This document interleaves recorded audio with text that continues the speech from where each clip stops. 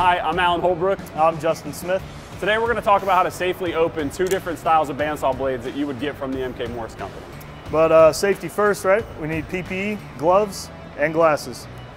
So when you're opening a 3-coiled bandsaw blade, it's always important to wear your gloves. The teeth could be exposed. Some of our blades come without tooth capping. So making sure that you have your gloves on is very important.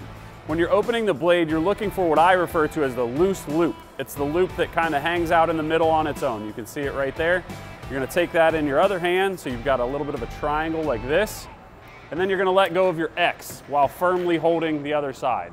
The blade will pop open, keeping it kind of away from your body. Grab both sides and the blade opens up. To fold it, you do that in reverse order, sort of. You hold your hands kind of wide like this, and in kind of a rainbow sweep, you kind of let the blade go underneath and you bring it together like that. The reason we don't recommend opening a bandsaw blade like this is because it will damage the back edge or the tooth potentially.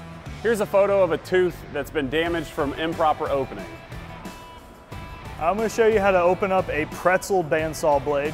First, you want to step inside and make sure you have some sort of a cutting tool, a knife. I have some clippers here. So you want to put your feet in here and kind of sandwich it in. And I just kind of go around and cut the ties.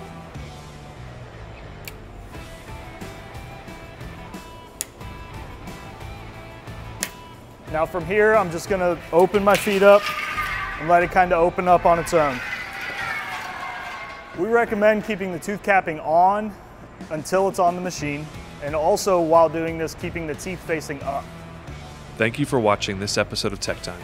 For additional helpful information, follow us on YouTube or visit our website at mkmorse.com.